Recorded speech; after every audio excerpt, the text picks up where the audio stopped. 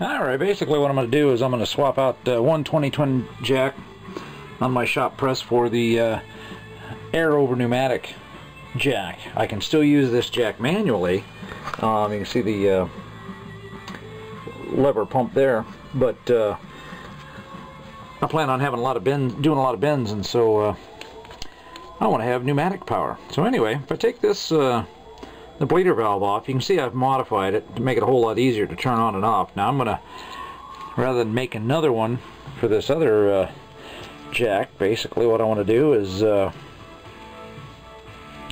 see if this will swap over. Yeah, they look pretty darn close to me. So we'll double check by fitting it down in there, and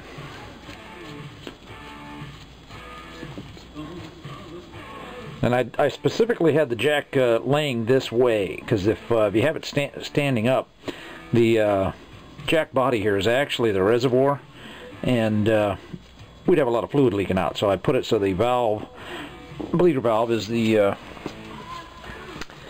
high point.